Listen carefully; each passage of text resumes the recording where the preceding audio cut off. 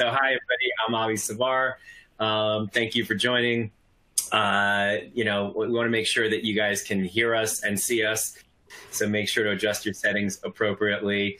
Also, feel free to ask questions in the Q&A box in the Q&A module, and we're going to hopefully have some time at the end to get to your questions. So we got a lot to go through today, and why don't we jump right in? Today is all about snacking, the future of snacking. We've got a lot of data to unpack, no pun intended. Or actually, I should say, pun very much intended. I am joined with the very distinguished and esteemed Eric Pierce. It's the Avi and Eric show once again. Very excited to re-engage here on this report. I think the last time we talked, we were deep in quarantine and getting underway. So hopefully the light is at the end of the tunnel here, and we're going to talk about where the world goes once we open up. So welcome, Eric. Hey, thanks, Avi. I really appreciate it. Thanks to everyone for joining us here today. I'm delighted that you've chosen to spend some time exploring the future of snacking with Avi and I. I very much appreciate our partnership and think we've got some really great content for you today. My team and I at New Hope see it really as our role to help drive responsible growth in the natural and organic products industry. Just a little background on us, but really more importantly, I think, is our passion, right? We really think that data and insights can help us as an industry build a more responsible, help to scale the business, help to scale the industry, if you will, in a really responsible way. And we hope that we can use the marketplace voice to create decision-making across the industry that, again, helps us build an industry capable of bringing more health to more people and hopefully improving climate and all those other great things that we champion here in the natural products industry. So we'll bring a little bit of that lens to our analysis of snacking today. Avi, why don't you tell us a little bit more, and we'll get into the data. Awesome. So really appreciate it. New Hope and Suzy have been partners now for quite some time, and I think it's led to, a lot of really great insight and some really great content. We're excited to kind of continue that today. A little bit about Suzy. We're a real-time market research platform. We work with some of the biggest brands in the world, helping to drive data-driven decisions through a real-time panel of always-on consumers.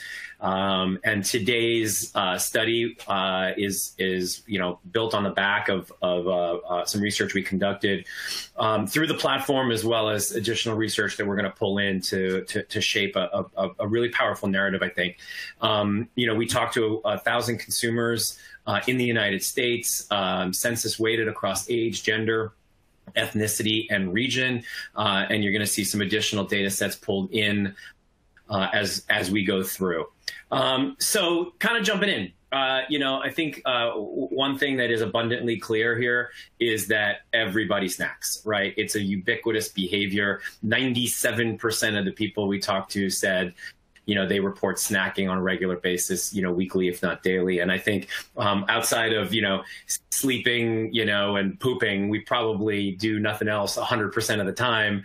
And so, it's almost like the dial tone of our lives. And I think it's really interesting to start to think about coming out of the pandemic, going into the pandemic, what are the behavioral shifts and changes that we're seeing? Because snacking has always been around and will always be around. But, what is it that's different, and what have we learned, and where are we going is really the purpose of today's webinar.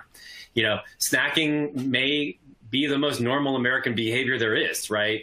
Baseball may be the national pastime, but, we're not playing and watching baseball every single day.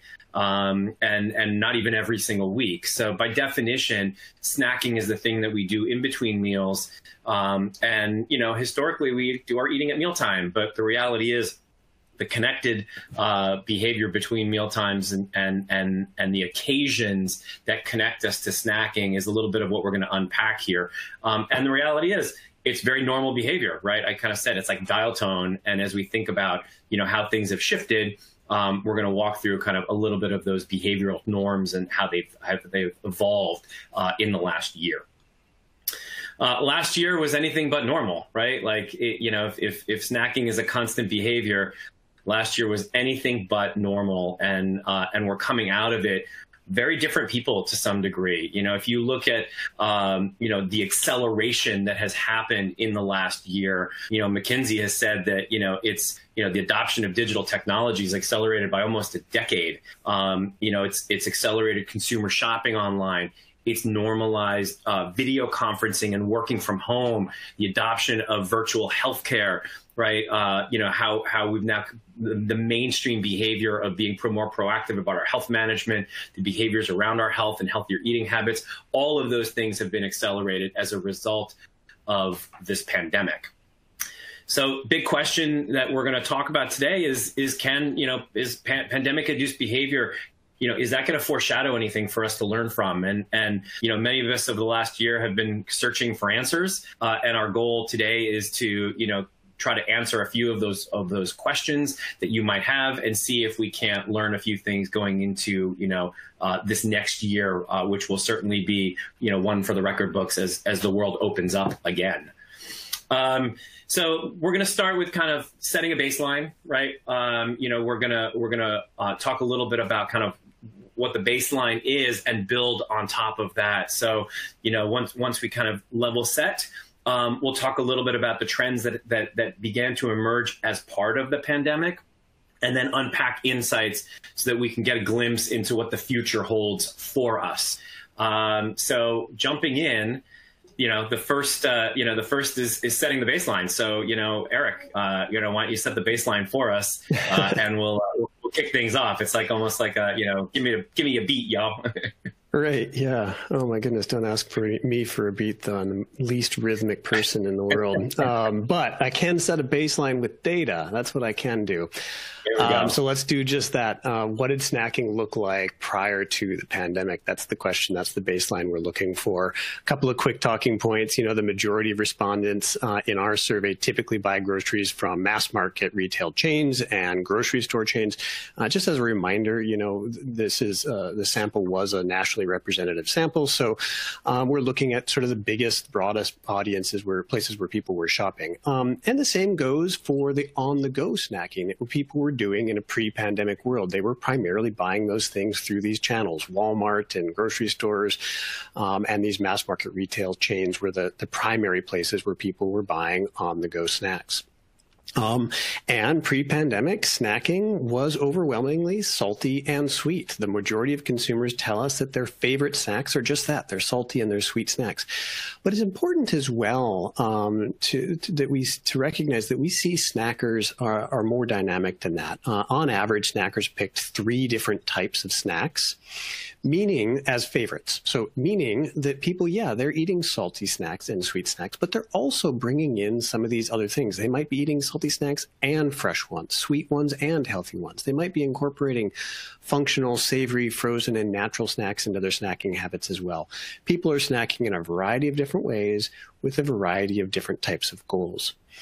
While there are some clear winners in the data, what we do see as well that snacking is complex and situation specific. The interplay between snacking types, need states, and emotions is important as we think about snacking. We asked snackers, however, one cool point here is to kind of keep something clear in mind, is we asked snackers what was most important to them in choosing a snack pre-pandemic. Deliciousness won out as the top priority among 66% of snackers when deciding how to choose and what kind of snacks they were choosing. But of course, other factors are important as well. We know that when consumers are time challenged, that we seek convenience snacking options, and that takes precedence. But we also know as well that emotion plays into this. And when you're trying to avoid snack guilt, folks are often turning to healthier alternatives as well. Pre-pandemic, we knew that the majority of snacking occasions were things like snacking while watching TV and at work, either at home or in the office, and when hanging out with others. I'm going to pass this back to Avi a little bit. Tell us a little bit about the importance of snacking with others in a pre-pandemic world.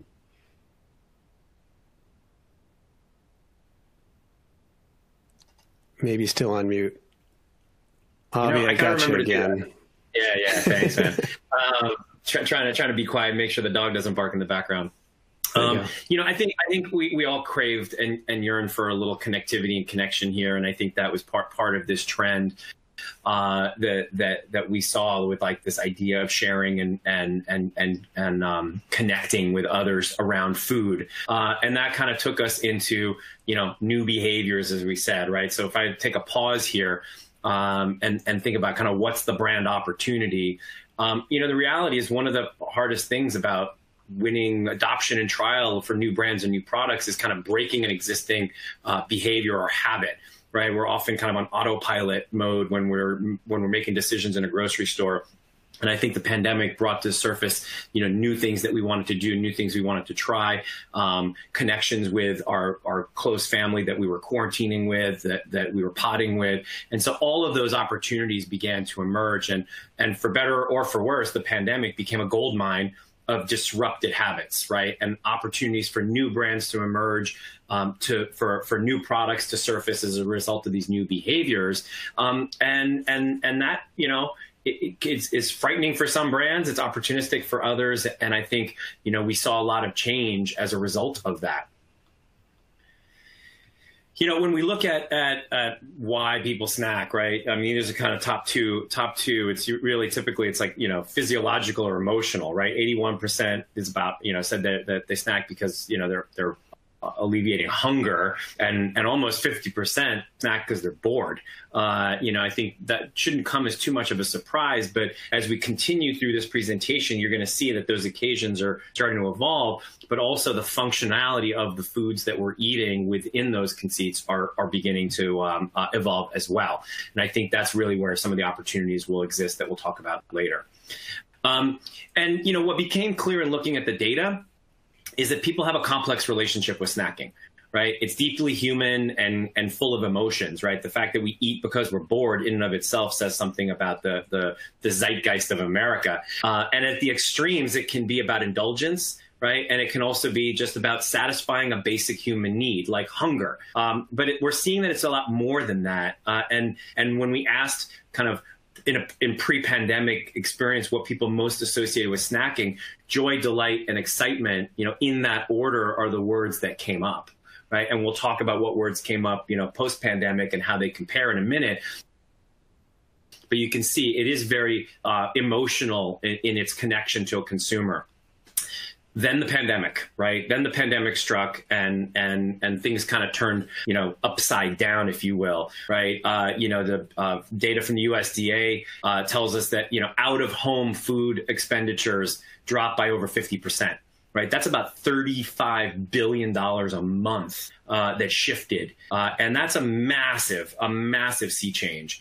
And then if you look at just the behavior of like work and work from home, obviously work from home skyrocketing. The Economist reported that pre-pandemic Americans spent, about 5% of their time working from home. And during the pandemic, spring of 2020, that figure had increased by a factor of 10 to roughly 60% of hours at work being spent at home. So obviously this has an impact on snacking. The question is, what is that impact? Right. And so if we start to think about like what the acceleration and deceleration in terms of trends that took place as we saw as it relates to kind of people's relationships with food and how they snack, right? One big thing is clear, right? They're trying new things, right? The pandemic disrupted loyalty and behavior, shopping patterns, right? We're either no longer in the grocery store and we're shopping online, or we're thinking about how we're spending our time very differently. And 70% of consumers tried a new brand or product, right? And that could be because of certain products were out of stock, limited selection, pricing concerns, right? Or they're just seeking something new, right? Because they're trying to break the monotony of their existence today based on the pandemic impacting their lives. So Eric, if you think about kind of some of these behaviors, like maybe take us through the journey of what else the data is telling us. Yeah, thanks. In June, Avi and I presented this number as part of another presentation on how COVID was impacting shopping. So this is another Suzy New Hope survey. And one of the things that we found sort of mid-pandemic summertime last year was that 65% of consumers reported that they are likely to buy healthier foods as a result of the impact of COVID-19. This is consistent. This is just one number, but it is consistent with a wide variety of other survey and sales data, sort of data points that we've seen over the past 12 months, demonstrating that throughout the pandemic, consumers have expressed more concern about and put more effort into managing their health proactively. This trend existed long before COVID, and yet it is another example of what Avi talked about earlier of COVID as an accelerant to existing trends in the marketplace. Through 2020, grocery retail produce sales remain elevated even as out-of-home restaurant sales begin to normalize. So a few months after the beginning of the pandemic, that out-of-home number, that loss of $35 billion monthly of sales in restaurants that Avi talked about, began to start climbing again. But one of the things that we see in sales data is that produce sales remained relatively strong even as sort of out-of-home spending began to increase in restaurants. So this category, produce, not typically known for strong growth numbers, is suddenly benefiting, and it's one of those early signs of a shift towards home cooking, healthier eating, and maybe even an indication of healthier snacking habits developing among consumers. Combine this disruption in people's daily lives, the disruption to brand loyalty that happened as a result of people trying new things because of the out of stocks that Avi mentioned, or just being curious and wanting to try things. And add to that an increased mainstream concern about managing one's health during a pandemic, and we begin to see a shift in snacking as well.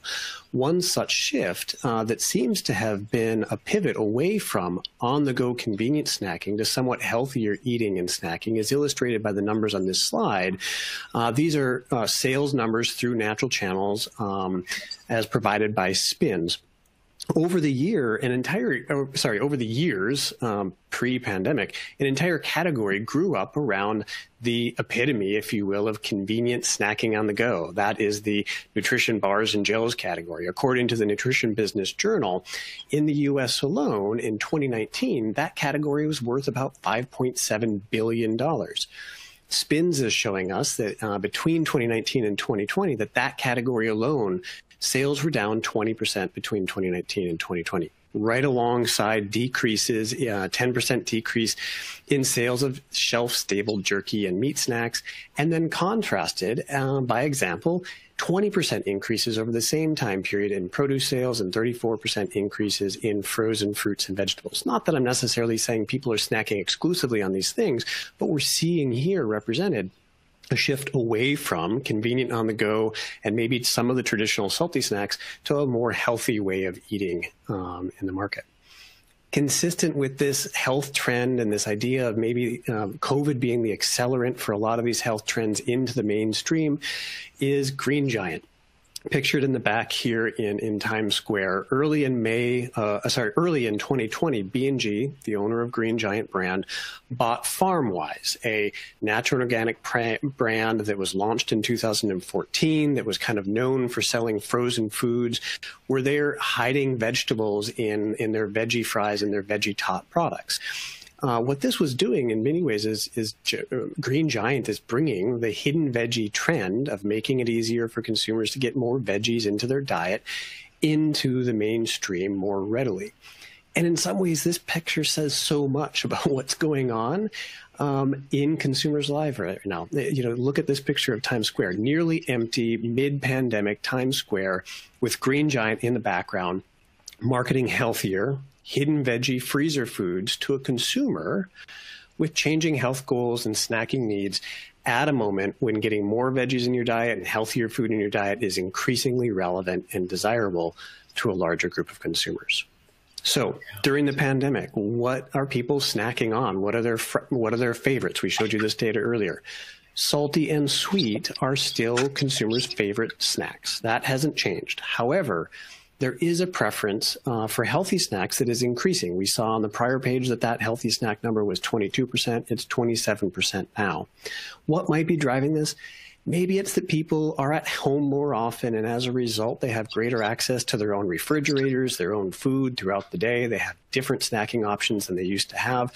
Maybe it's the fear of the COVID-15 weight gain that people have been talking about, or maybe it is a proactive desire to better manage one's health, to boost their immunity, maybe as an insurance policy against COVID and its complications, are beginning, or we believe are beginning to shape and reshape how consumers are snacking. Not completely, but on the margins or at the center, we're beginning to see this kind of change.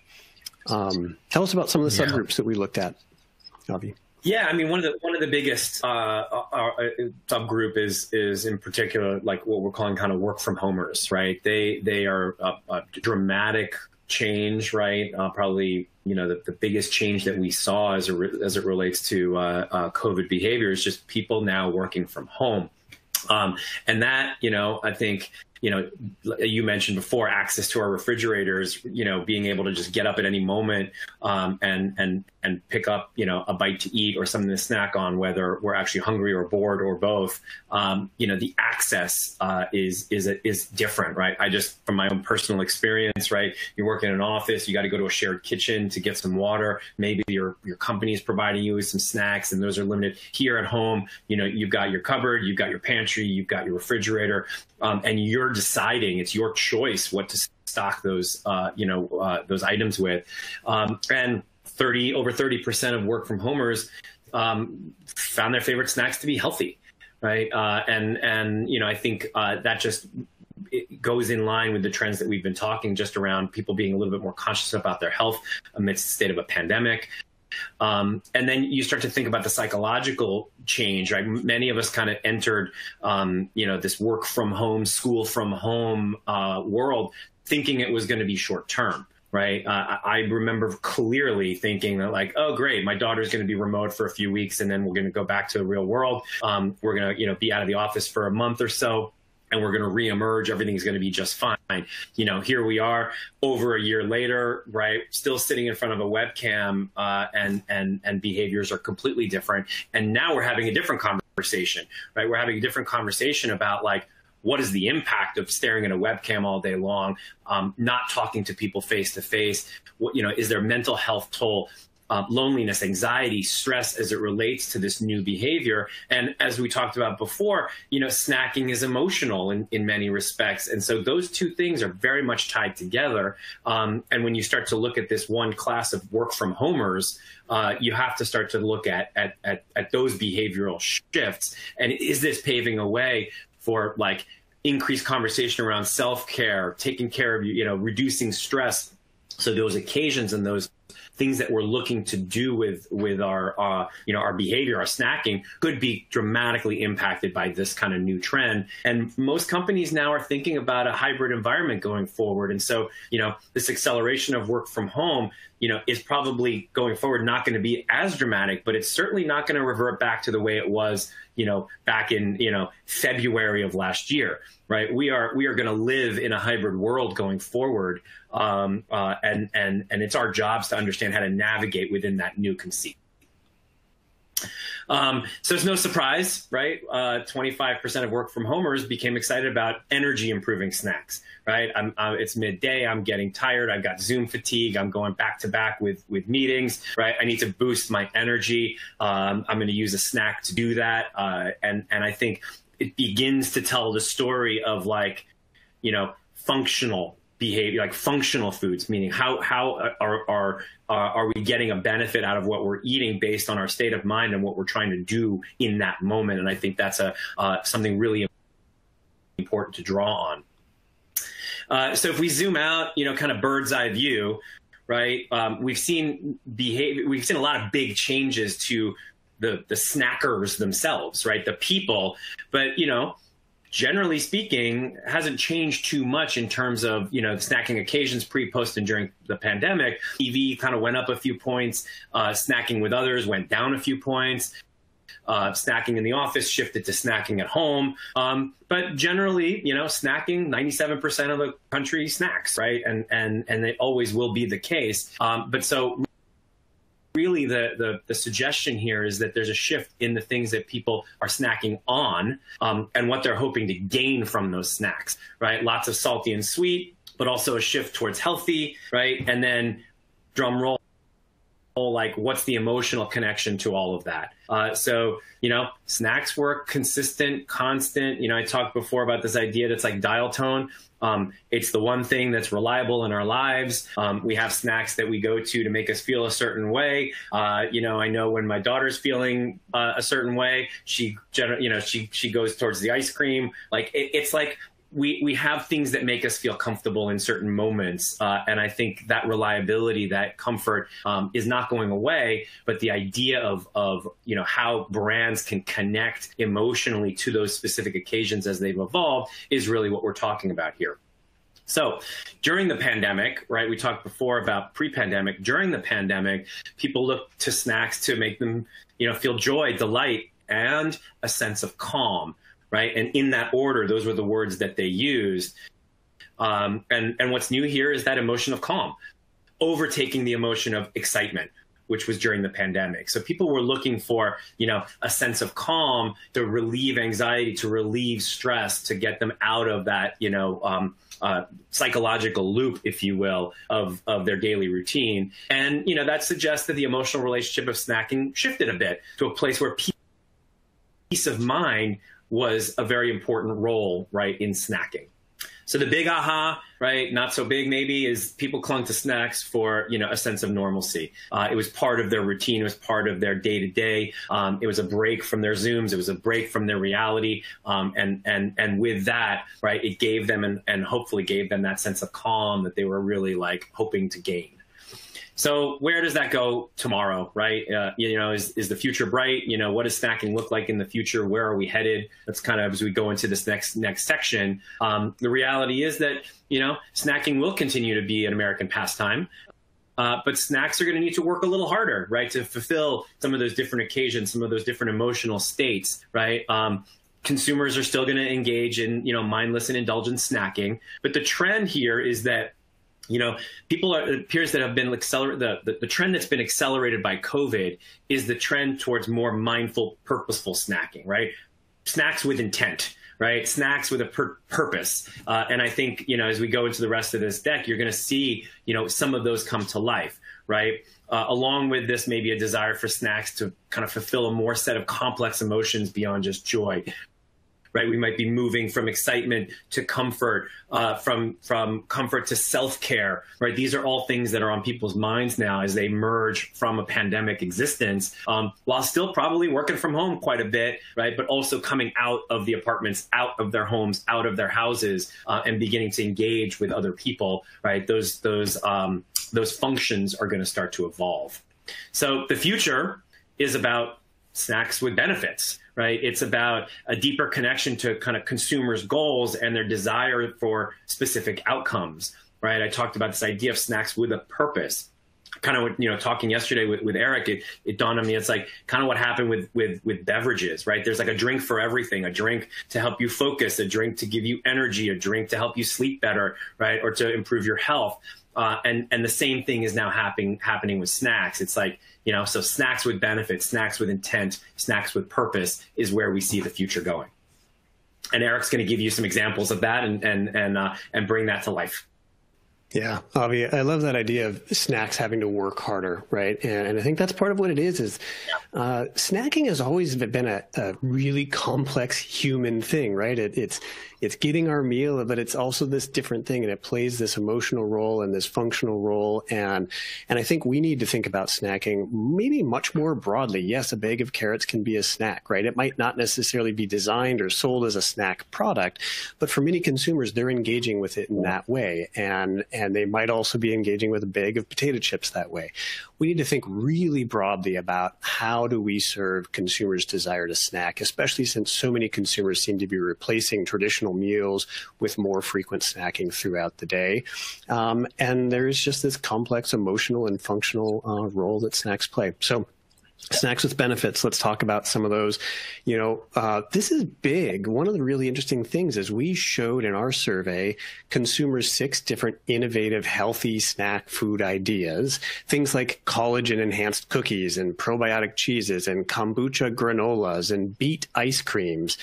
And what we found was 77% of people were interested in trying one or more of those 6 product ideas, right? So people are interested in experimenting with different things, especially if we're positioning them in this snacks with benefit sort of way. One example of this is peekaboo ice cream. It's advertised in exactly this manner. Peekaboo ice cream is ice cream with benefits, with 1 serving of hidden veggies in every pint-sized container. It is perfectly positioned at that paradoxical intersection of ice cream and vegetables, at the paradoxical intersection of indulgent and health-minded snacking. I'm not necessarily saying this product is healthy, but does it allow somebody to potentially see this as a snack because it's got beets in it, as opposed to just an indulgent treat? It's beginning to play that role of with benefits for consumers. We also see in the data that 1/3 of consumers want health indulgent snacks, and over 1/4 want snacks that maybe offer an energy benefit. Core bars, energy bars fulfill that promise, the promise that energy bars have typically promised, with a mix of carbs and protein.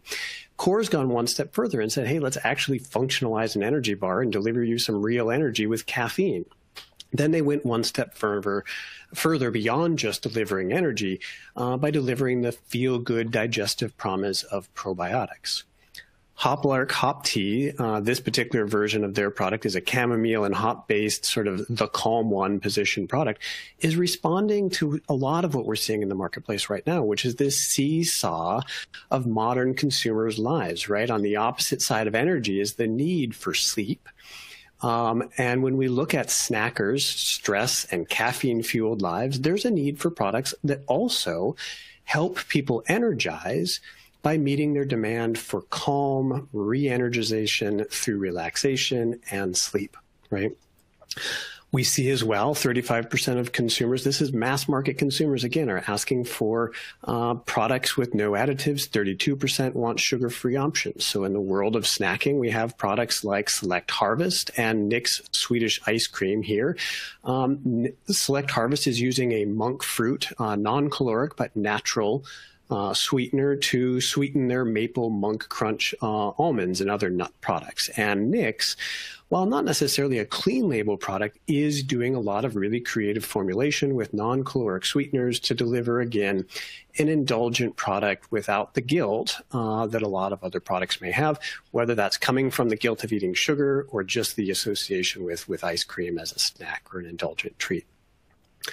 About 1/4 of snackers are also seeking snacks with natural sugars, not necessarily no sugar, but maybe less or more natural-oriented sugars and or high proteins. And so again, when we're talking about functionalizing, meeting the needs of today's snacker, we have an example of Blissfully Better, who's responding with their delightful sort of caramel, toffee, chocolate products. These are vegan, organic, non-GMO.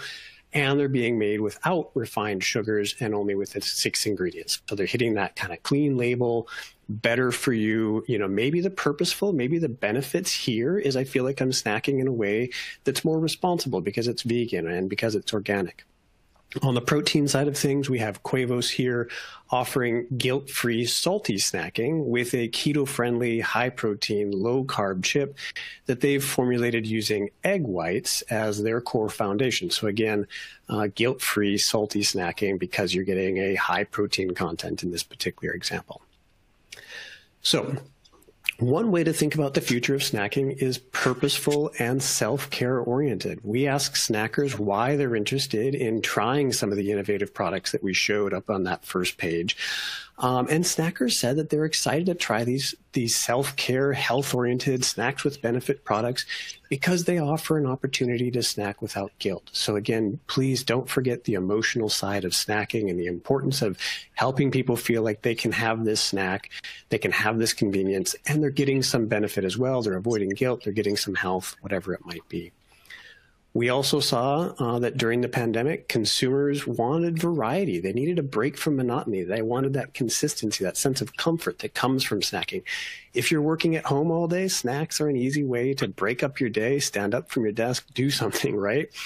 And so for a lot of consumers as well, they were saying they were interested in these products in part because of novelty seeking and experimentation, bringing a little bit of variety back in people's lives, where a lot of that variety and that experimentation of being out of the home and engaging with the world like we used to might not be as easy to come by. With that, Avi, take us home with a couple of our last insights in summary. Yeah, I mean, I think at the end of the day, we believe the emerging, opportunity for snack brands is to just get creative, to consider kind of this shift towards functional, purposeful, intent-driven snacking with benefits, right? And to explore kind of, as we saw in the examples that Eric just walked through, unique ways to innovate at the intersection of occasions, need states, and consumer goals. What are consumers trying to do? What are they hoping to achieve? Where are they doing those activities? And how can you intersect, those moments? Looking beyond the obvious, not just snacking on the go with friends, but, snacking to relieve stress or snacking before sleep, snacking after a run, snacking for mental energy. It goes on and on and on to think about all the various need states where you can find some white space to begin to enter the feed, right? The day-to-day feed of what happens in a person's life. That's myself as an individual. It's myself as a parent, buying snacks for my child. Like, there are a lot of different moments in time that are opportunities for brands to begin to tell really compelling stories based on their unique value and their unique selling propositions, and begin to innovate and create new products, right? That can meet those new occasions and those new demands. Right. So, kind of to bring the plane in for a landing here, right? A few just general things to keep in mind. Consumers are snacking as much as they've ever snacked, right? It's the habits have changed, the occasions have changed, our behaviors have changed, but it's still dial tone, right? It's still something that everybody does, and for different reasons that are typically, physiological or emotional, and snacks continue to bring feelings of joy and comfort, right? It's part of how we release some energy and stress in our lives. And lastly, the desire for healthy snacks continues to rise, right? Consumers want more variety in their choices, and brands need to do both, be innovative and health conscious in the snacks that they offer. We'll make sure that, at the end of this webinar, that everyone gets the follow-up email with a link to the deck, so that you have access to the data. And hopefully now we have some time to answer some questions and banter a little bit. But I think, it certainly, for me, this was a fun narrative to tell, because I'm excited to kind of reemerge into the world, and I'm excited for some of these new occasions myself, and I'm excited to try some of these new incredible products that hopefully will begin to, give me the benefits that I'm seeking in those moments. So Eric, thanks so much. Let's take some questions, and if you have any final closing thoughts too, bring us home. Yeah, no, I appreciate it. I'm anxious to get into some of the questions you were speaking, and I was kind of getting a chance to preview some of them. I think there's a few good ones here, so let's just dive into those. Do you want me to pick one, since you're probably... pick one. What's one that jumped out at you? Yeah, one of the first ones that I read was, just had to do with this idea of, with healthy snacks having such a different meaning from consumer to consumer, are there ways to develop scalable solutions in this space as opposed to small niche products? So, really interesting question there. And I think that's a really fair challenge, especially as maybe a larger organization looking for that idea of scale. It is tough to predict what the next big scaled health idea is going to be.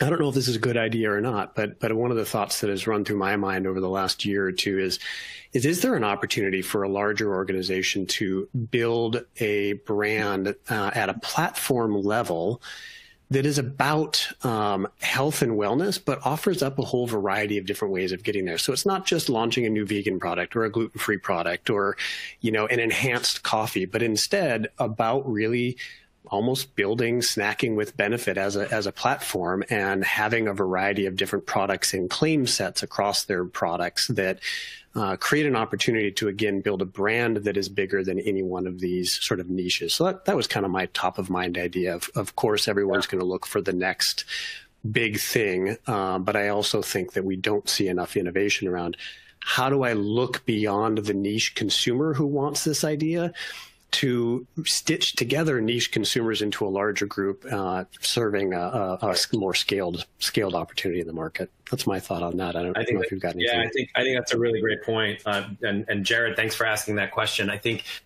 my partner, Matt Britton, likes to say that, niche is the new norm. And I think that's entirely right. And I think your point is very well stated that, like, if you can aggregate the niche into something bigger and connect people, we did a webinar recently all around kind of brand love. And that was one key takeaway is, like, how do you turn your consumers into advocates and fanatics and get other people who experience or are part of that same niche to come along for that journey. And I think it's a really important point because it goes right into this next question that I was going to take from Karen.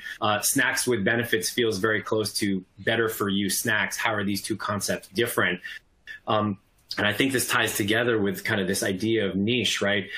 It's not just about better for you. That's one benefit. That's one way that a snack can work better for you. But, if I'm looking to get energy, maybe at that moment, it might not be that great for me, but I want something that's going to give me a boost.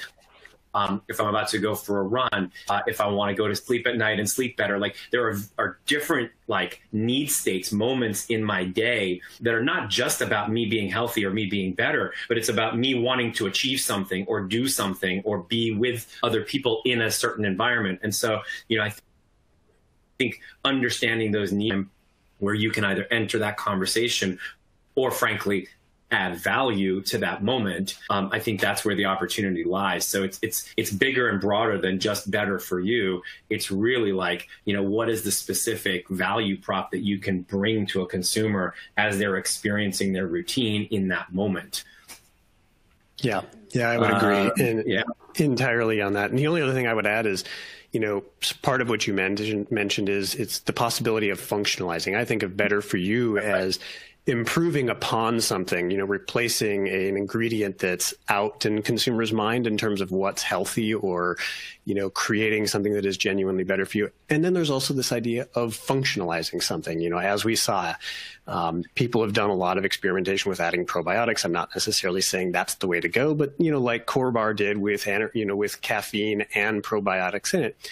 A little bit of that can also go a long way in terms of communicating something to somebody about what the benefit is to them. That could actually take us to Sarah's question about claims and, how do you resonate with consumers without being sensational? The concern that she brought up is about, how can you make a claim without some of the legal challenges and our company stretching it, and how do you, again, resonate without being sensational?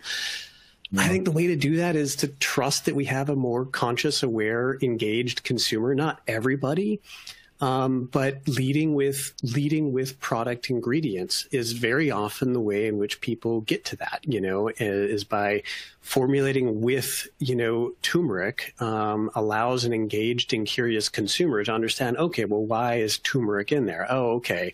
I'll find on my own that maybe there's some anti-inflammatory benefits and there's some marketing about that product that is suggesting that without kind of coming out right out and saying it. I think that for a lot of brands now, it's not as overt as we might like to be, but it also avoids being legally, in a risky area. And so I think one way of getting there, again, is through very overt ingredient formulation, but also potentially just in marketing and targeting certain consumer audiences who you believe are going to understand the inherent benefits and the inherent use of the product that you're selling. So those are targeting and select ingredient is kind of how I'm thinking about some of that.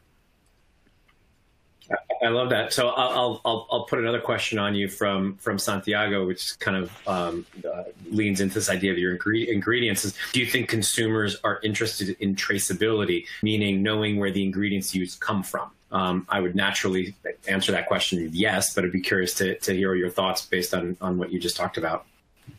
Yeah. Yeah, I think it's an increasingly important one. I think it is, as is so much of the world of sustainability or responsible business, it is a difficult thing to market.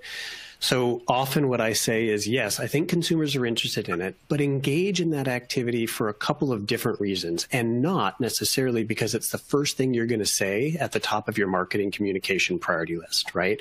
People are probably not going to buy or try your product for the very first time exclusively because you have a great traceability story and you can talk very, intelligently about how and comprehensively about how your products are sourced and where it's coming from.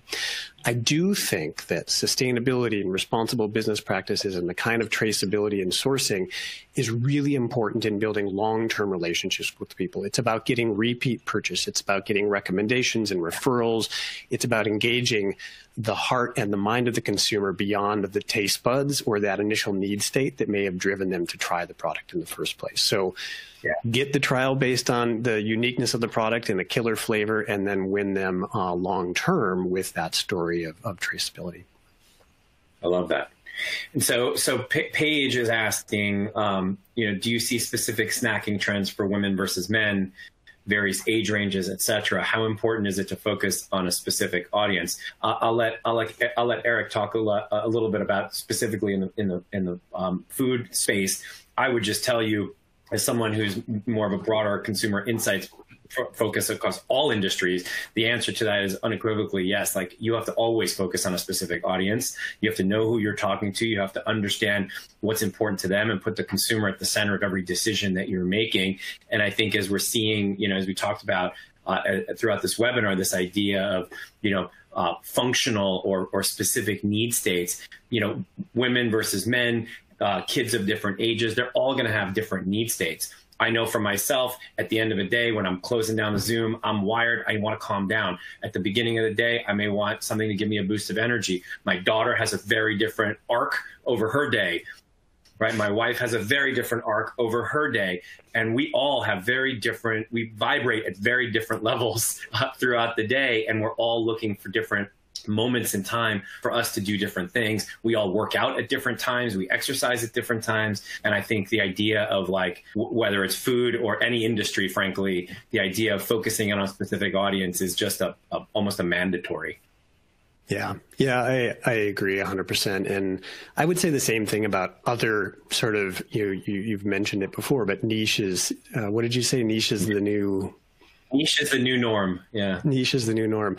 I've said the same thing for a long time, very indirectly about, consumer food tribes and different things like that, right? I think the way to understand a customer's need is to get as tightly defined a design target as you can get in the marketplace. And sometimes that might mean looking at an audience that is unmarketable, too small, not appealing to a large organization. That might be looking at vegans for the 3% of the population that they are, not because you're going to sell exclusively or market exclusively to vegans. Same thing. It may or may not make sense to build a brand targeting marketing directly to women. Sometimes that works. Sometimes that just feels like you're pandering to gender things. I remember companies back in the early 2000s who thought they had to have pink credit cards just for women with, anyways, I'm not saying, I think there's a big distinction between design target and marketing. And I always advocate for getting the tightest design target as you can, because it is that really tight, well-focused audience that's going to be able to tell you really clearly what pain they experience and what problems they have that you can help solve. Then the goal is to say, who are all the people who have that same need? How big is that audience? Now that I've identified a really clear need that I can design against, how many other people have it? Odds are it's not just that teeny percent of people who have that, and that there is a bigger audience. And then you can then market to the need that you found by talking to this tightly defined design target. So 100% with you on that. I think that's super insightful, and understanding, frankly, from a marketing standpoint, who the key influencers are within each of those, audiences and how they're moving the needle. I always use my daughter as a pulse check on where the world is going, and just seeing her behavior and how it's shaped and influenced through something as simple as TikTok, right? TikTok is influencing the snacks that she's making at home and the things that she wants to like engage with. And I think all of that is really important. It's a holistic view of the consumer, and what are the things that make them tick at different ages, at different stages, different genders, different passion points, all of that. Really painting a true view of your consumer. That's what Eric and I do for a living. It's like understanding consumer behavior is why we have jobs, and obviously, is a big part of going to market is understanding, all those different pain points. All right, let's see. Stacy, this is a fun one. I was going to skip over it, but I think it's actually very relevant. Stacy asks, with all seriousness, as more states legalize recreational cannabis, how do you think snack trends will shift? I'll let you take that first, Eric, and then I'll jump in. I think it's a fun question, so why not? It is a fun question. It's yet another behavior change, right? So now, we have a drink at the end of the day, peanuts and beer go together, whatever. Like things will start to emerge, when people start to, leverage cannabis recreationally. I'm sure it will start to have an impact on snacking in some way, shape, or form. Let me know your thoughts, and then I'll jump in. Yeah. Actually, that's interesting. As New Hope, we have not done a lot of studying of the cannabis space, just as a principle of how we've decided to define what is a food, beverage, or supplement and what's on our show floor. So it's not a space I've studied a whole lot. It is a fascinating one. Avi, just tell me more about what you're seeing in that space. Yeah, I mean, I don't know about the space specifically. All I can say is there are going to be people who are going to emerge, with this new behavior. And the question is, are those people going to want healthier snacks to munch on? What is the behavior that's going to come out of it? I think it's fascinating, just the connection between the word munchies and cannabis, like just generally brings up snacking. So it's the reason why I pulled this question out. I thought it was, I have to imagine that it will have some impact. A good friend of mine is the founder of Insomnia Cookies. Insomnia Cookies founded, on a college campus, very specifically to tackle this one problem state or need state, right? Is like late night munchies. And that is a monster business, delivering cookies to your door inside of an hour, at midnight. So I have to believe that certain trends will begin to emerge. I don't have the data to support it. It's all anecdotal. And, but I go back to the last question, which is audience behavior. Yeah. What's making, just riffing on this one, system one, system two thinking is coming to mind to me. Like in that state, where is your implicit habit? Like what are the closest associations that require the least amount of deliberate thought? And that might be a really great, I am not suggesting this as a research methodology, but if you want to get to system one behavior, maybe you do just see how people behave in that mental mind state and what snack they choose in that moment. Yeah, it's funny. Yvonne asking, do you see immunity as an interesting ingredient to use with snacks? What are your thoughts on that one? Yeah, immunity is obviously a relevant topic. The Nutrition Business Journal team here at New Hope has done a lot of work in that space. We didn't look a ton at snacking, but there is some innovation in that space. We're seeing, places that have, I think, permission to go to immunity are doing really well in that space. Think gummy vitamins, where it's easy to go there. Gummies kind of play a snacky-like role for people. Clearly, they're not filling up on them, but they do kind of have that emotional benefit of, eat one or two of these when you're feeling snacky and you're getting, a benefit. We're seeing Matt's organic orange juice that's launching an elderberry enhanced sort of vitamin C and zinc enhanced orange juice product where they have permission to go deeper into immunity than an orange juice already was. I think immunity is going to resonate with consumers. It is a very tricky thing, going back to the conversation about what you can say and what claims you can make. I think it's a really tricky place to go from a legal claim standpoint. And so I think that, yes, immunity can be done, but you might have to be heavy through the ingredient? Do you feel like you've got a functional mushroom play that you can make where people will understand that's an immunity claim? Go there, do that. We've seen that being an interesting sort of multifunctional ingredient to add to snacks. We've seen people do, vitamin C and other sorts of things where it's easy for people to get there. But I would be very cautious about coming right out, especially right now, with an overt immunity claim unless there's science and formulation behind it. Look at what's being done in the supplement space, maybe for some of the what to do and what not to do in the market on that. It's a tricky one, but a compelling one for consumers right now. Yeah, I think it's a super a good point that, like, you don't want to overpromise here, right? In a world where people are debating the efficacy of vaccines and thinking about how they're going to reemerge from this pandemic, it's a very, very fine line. So Kayla asked a question, and I'm going to throw your way. I don't know if you have data on this particular topic, but why do you believe the nutrition bar category is down during the pandemic? Are they seen too much as on the go and nobody was going anywhere? Many offer that energy boost benefit people want. So is the problem due to the occasion they were traditionally marketed for? I don't know the answer to that. I would think, from my own behavior, that the nutrition bar is almost like a meal replacement for me sometimes. And I don't know if I need to replace meals because, the fridge is right here. So I don't know if you guys have any data or any thoughts, if you specifically have any thoughts on that. Yeah, no, I don't have any hard data on it. Anecdotal evidence, I think it is that it's not that the bar itself is less relevant. I think it is the occasion. I think it is the channel, right? A lot of bars were sold through convenience stores as one-off items. A lot of them are being sold near the cash register, or somebody's picking up one out of the box as opposed to bringing a box home. People are eating them coming to and from the gym. They're in the purse, they're in the car, they're that thing that you're snacking between things when you are on the go. And so many of those occasions, as well as those store visits, the number of times you're at the gym, buying a bar, all of that has kind of been diminished. It's not disappeared, but you lost a lot of small occasions. And so it's sort of it's not a death by 1,000 cuts, but it's a lot of small incremental things as opposed to one big dramatic shift of people no longer seeing it as healthy or no longer seeing it as a good product. I expect sales will come back in that space.